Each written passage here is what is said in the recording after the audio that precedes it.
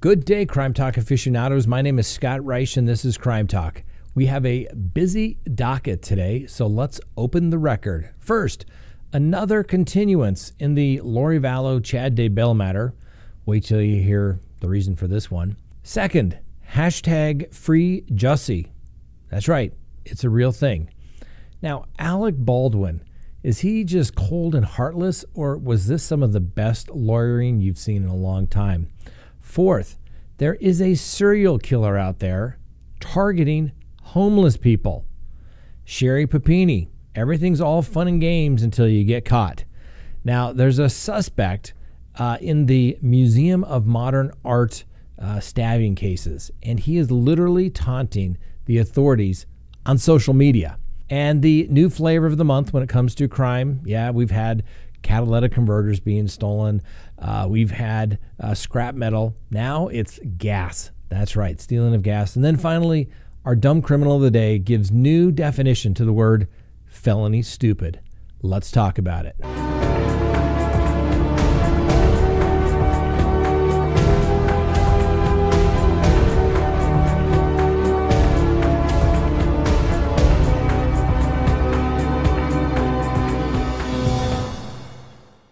Good day, Crime Talk aficionados. It's Monday, March 14th, 2022. You know the drill. If you haven't done so already, please hit that subscribe button. Hit that little bell over in the corner so that you receive notifications of when we go live or put up new content. And quick reminder, we will go live tomorrow, 6 p.m. Mountain Time, right here, 6 p.m. We'll be here for an hour, and then we'll do our Patreon show as well. So if you're not a Patreon member, it behooves you to join and become a Patreon member so that you can partake in the extra bonus material that you won't get at any other time. And as I've mentioned this before, you can listen to us anytime you want by simply downloading Crime Talk with Scott Reich on any of your favorite podcasting apps. All right, before we start on today's docket, let's take a moment to give thank you to our sponsor, CrimeTalkPrep.com. Okay, we talked about this the other day, and I've been saying this for a while now. You never know when the unexpected is going to happen, so you have to be prepared. I mean, who would have thought over 2 years ago when somebody said there would be a pandemic and the entire economy would shut down? You would have laughed. I would have laughed. If somebody had said, oh, there's going to be a war in the Ukraine and they could be threatening the use of nuclear weapons 3 weeks ago, I would have laughed. Well, guess what? And I read an article today. The head of the UN basically said that nuclear war is a threat. Now, you may say, what do I need to be prepared for if there's nuclear war? Well, hopefully, God forbid, it doesn't happen. But if it does, you need to be prepared. Okay? Go to CrimeTalkPrep.com, and it doesn't need to be for nuclear war. It could be for a flood, a snowstorm, any type of emergency where you need to be prepared for your family. And when you go to CrimeTalkPrep.com, you're going to be able to get $50 off your order. And if you go there right now, you can get $50 off a 3-month supply. Now, you don't have to order 3 months. You can order as much or as little as you want. But the point is, you got to be prepared. At the end of the day, no help is coming. You need to be prepared to take care of yourself. So go to CrimeTalkPrep.com so that you can be prepared. All right, let's open the record for March 14th, 2022. Lori Vallow, Chad Daybell, yet another continuance. I have never seen a case where a motions deadline has not been set and a motions date to hear all the motions has not been set. I've never seen such piecemeal motions practice anywhere.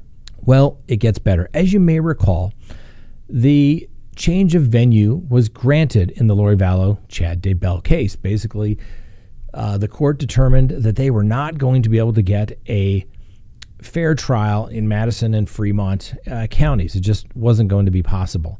And then the prosecutor said, hey, it's going to be really expensive for us to move the trial to the other side of the state, and there's going to be great costs associated with the prosecution, witnesses, family, as well as sheriff personnel having to keep those individuals obviously housed and to get them to court. It was going to be a huge expense. That's the only thing that matters at the end of the day when it comes kind of to the prosecution. Justice is expensive.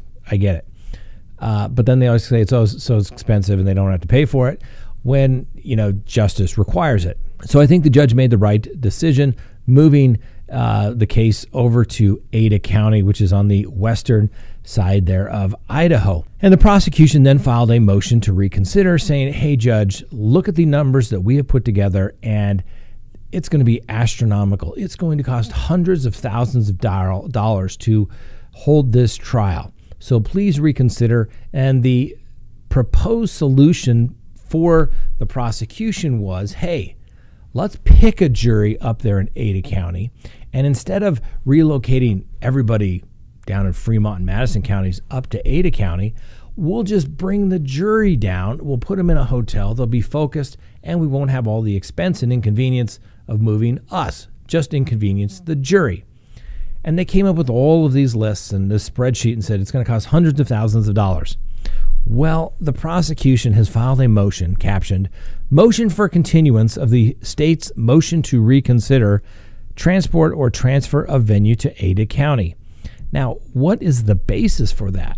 Well, apparently the state puts in their motion that the state learned that personnel from the Ada County court system and representatives from the 7th Judicial District had a meeting on March 1st regarding the venue and trials in the Daybell cases.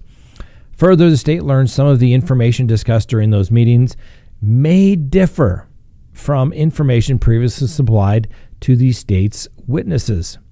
The state is attempting to ascertain the extent to which the information from March 1st, 2022 Ada County meeting differs from the information previously obtained by the state.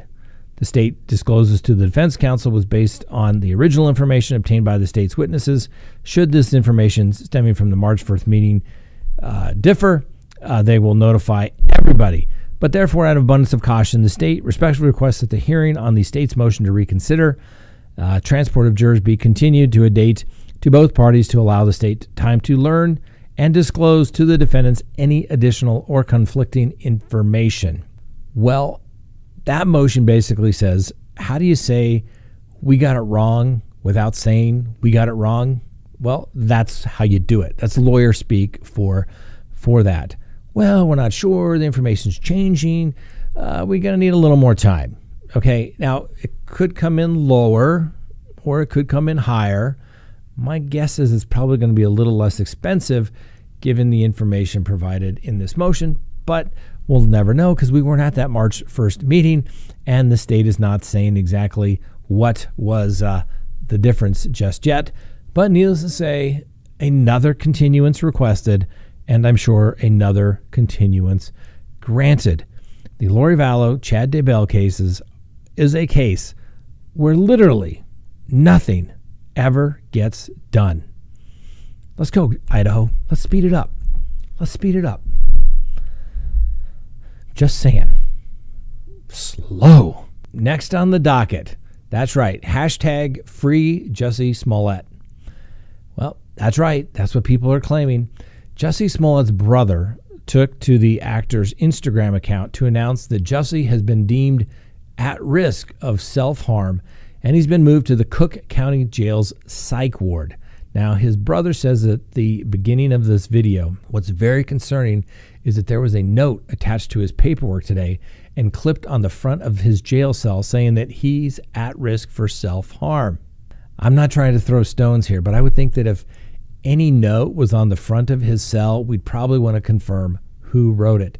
Just saying. That's right, because when people are convicted of lying, they usually are not taken at their word. Anyway, Jussie Smollett's brother repeats that Jussie insists that he is not at risk of harm and that he is very stable, strong, and healthy. Now, Mr. Smollett, as you may recall, was sentenced last Thursday to 5 months in the county jail, and then when he gets out, he will have to serve 2.5 years on felony probation for fabricating an alleged hate crime against him back in 2019. Now, Mr. Smollett has insisted on his innocence, and at his sentencing hearing, he made a showing of pronouncing himself not suicidal. I did not do this. I am not suicidal, and if anything happens to me where I go in there, I did not do it to myself, and you must all know that. He declared that while being taken out of the courtroom. I guess that he was worried that he was somehow going to be suicided, just like that guy named Jeff in New York. But so far, Jussie Smollett is still here with us. Now, on Instagram, Jussie Smollett's brother said that his brother was convicted and jailed without any concrete evidence. He further states, I want you all to Google right now the long list of wrongful convictions in the United States. There were 150 exonerations in 2018 alone, aka the government realizing they wrongfully convicted someone. Y'all blindly believe in our criminal justice system so much that you think a guilty verdict means a crime was committed. There's absolutely no evidence linking Jussie to staging his own hate crime besides the testimony of two brothers that he said not litigation. Yeah, that's what he said. I'm just reading the quote. But there was testimony. We had the videos. We had the brothers who came and testified that Jussie Smollett paid them to beat him up in this hate crime. And it was all fake. And a jury, a very diverse jury. This was not some all-white jury in Chicago. It was a very diverse jury that convicted Jussie Smollett. And as the judge said at his sentencing, his testimony was nothing but perjury. So I get that his family is standing behind him, and they should continue to stand behind him, because that is important for people when they are going through the process to be rehabilitated, to have a strong support system. But the jury has found him guilty. Okay? And in my humble opinion, the defense that was presented, from what I saw, was not very good at all. And they kind of knew that things were not going well, particularly when they were holding their head down when their client was speaking at his own sentencing. Not going well. And when the judge basically says that your client perjured himself when he got up there and testified, that's not going well for him. I think he also called him a charlatan, if I'm correctly recalling that, which I think I am. Anyway, so the brother said, are you not terrified the precedent that this sets? This means you could hang out with some folks, one of them being your friend, and that all it takes is two individuals saying you did something, and now you're convicted. Guilty of a crime. Wild. The brother also went on to promote the hashtag Free Jussie on the post and called out a number of notable public figures, including Angela Davis, Danny Glover, Linda Saussure, for supporting Jussie years ago, and but being silent regarding his conviction. He should include people like Michelle Obama, District Attorney Kim Foxx, and the current Vice President Kamala Harris, who said that this was a modern-day lynching. Or was that President Biden? I don't really recall which one it was, but one of them did. And where are they now? Just saying. You find out who your friends are, Jussie, when you go to jail and when you get charged as well. Now, Jussie Smollett's actress sister, Jurnee Smollett, also expressed her support for, quote, Black Americans are incarcerated in state prison at nearly 5 times the rate of white Americans. Jussie is innocent, and you don't have to believe in his innocence to believe that he should be free. She included the hashtags Free Jussie and Stop Locking Up Our People hashtag. So I get it. I've lost trials, okay? It sucks when your client goes to jail, even if it's not for a very long time. Jussie Smollett is not going to trial for exercising his constitutional rights.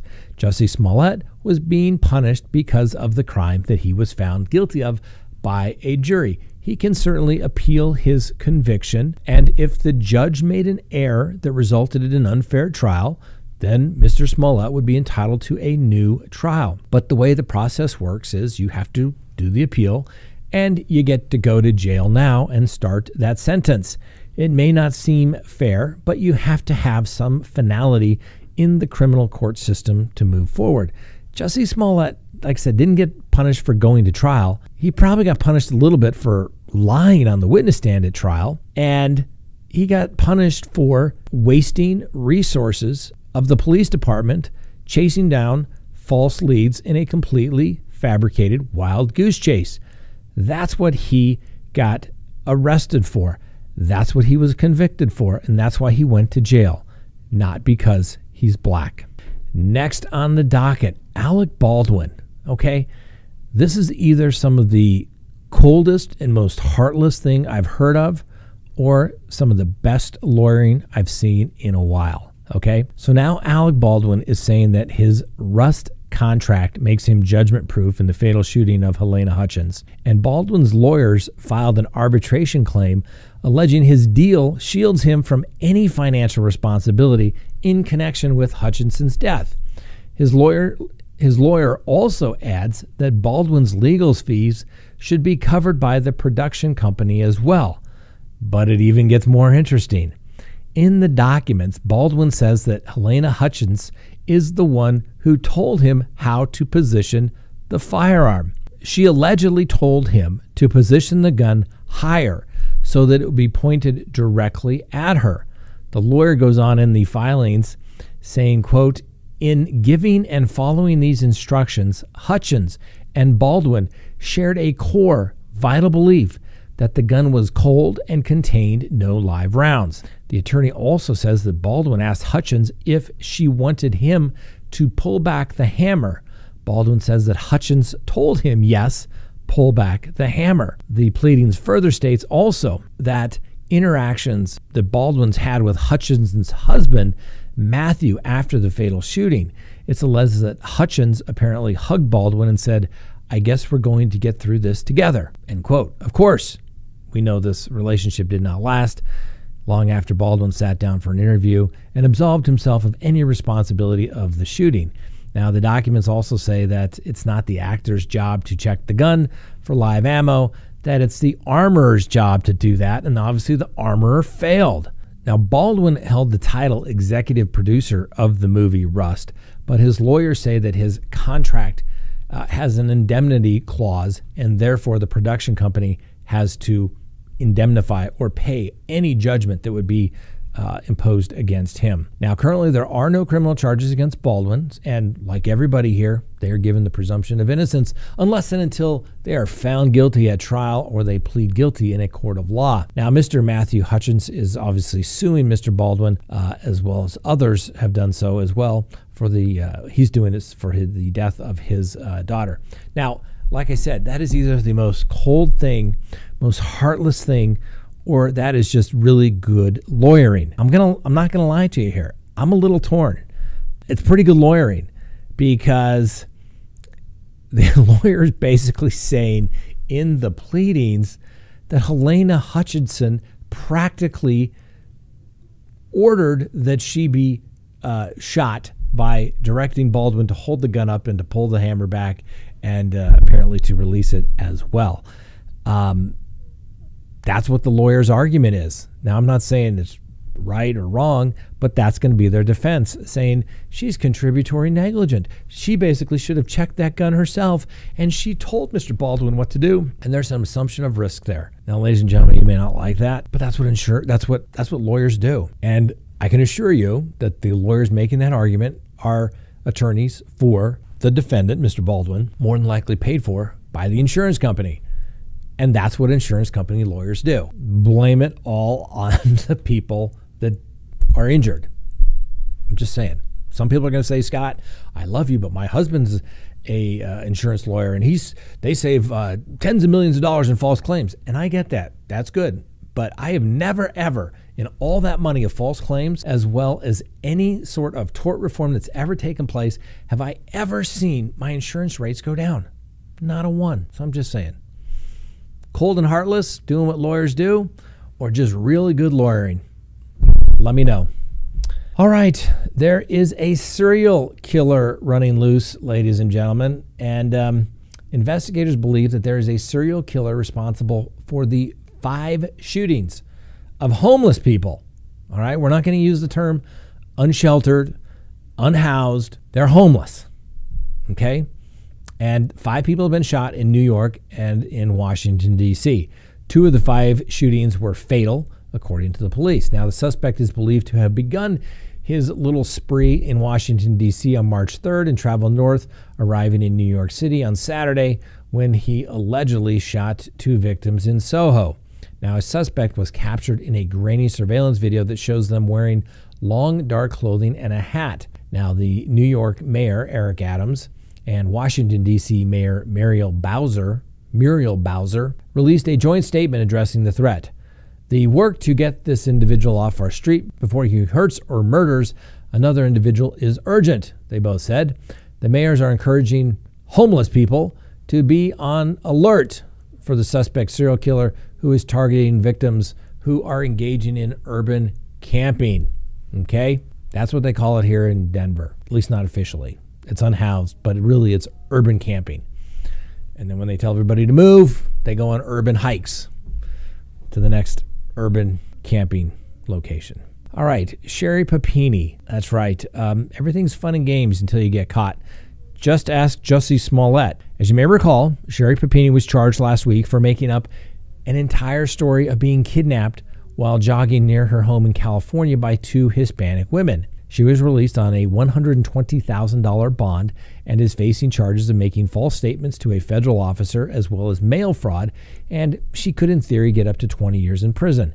Now that's very unlikely, but guess what? She's probably going to prison. You know why?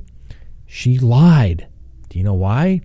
They're going to do that to make an example of her. Why?